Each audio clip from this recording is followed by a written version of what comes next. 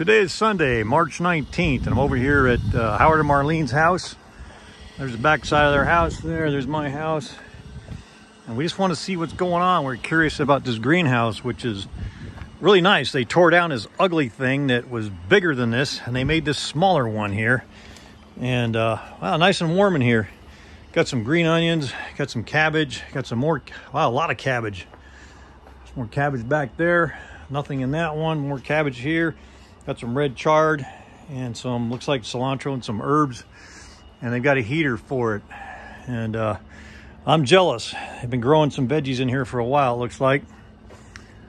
And nice job. Put a lot of money into this.